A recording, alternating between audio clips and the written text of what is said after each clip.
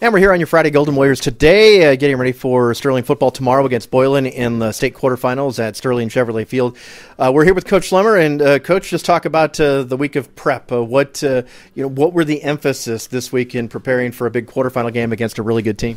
We talked about, obviously there's 3 phases of the game that we got to be really good in, but what we think it boils down to is stopping the run. We have to stop the run, and they're so good at what they do, running the football, and I think they have the ability to throw it if they feel they need to. They have kids capable of throwing it, catching, and protecting. Pretty good kids actually, but they're built on running the football, kind of like we are. And if we feel that we want to be in this game late in the fourth quarter, we got to be able to stop the run. And what about their running game makes them dangerous? Is it the talent of Trey Malone and Bergstrom, the running of the 2 quarterbacks that they have, or is it the guys up front?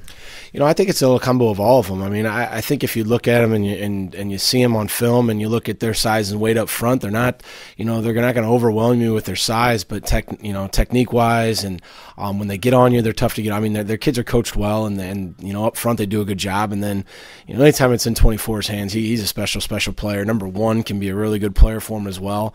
Then you throw 11, 3, 6, a couple different guys, running jet stuff, getting east-west and try to stretch you out sideline to sideline. And then, like you said, 18, 17, the quarterbacks, I mean, they're able to, pull it and get out the backside if they need to or get those tough yards. So they're really good offensively, and so our kids understand it, and it's easy to see. So it's about being where we're supposed to be at the right time, and then when we get there, executing and making the play.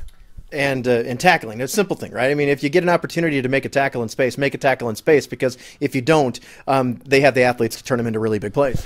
Yeah, they do, and gang tackling and getting a lot of guys to the football, and I think we got some awfully good players. But to bring 24 down on your own, it's going to be tough. So we need to get extra guys there. We need to make sure that we're tackling low and make sure we're wrapping up and doing the things, because we'll bounce off a guy like that. I mean, he's a good player, and I'm sure they're going to be really excited, just like our kids are, and so the adrenaline will be going. But it's about doing the right things at the right times and making sure our kids, I got the utmost confidence in them that they're going to execute and go out there and play a great game. Good teams run the ball and stop the run. That's Boylan. They're giving up less than 2 yards per rush defensively. What do you do to try to crack that defensive nut? Because it's probably the best defense you've seen all year. Yeah, they're really good. We've seen a couple good ones. Talk about week 4 and week 9, obviously against Sycamore. And these guys they're there. They're really good defensively, and they run. They have athletes with their hands on the ground. Their linebackers are good, and then in the back half, they can come up and get in your face and play good man-to-man defense and kind of challenge you. So, I think they're kind of built on their defense, just by looking at a lot of the things that they've done.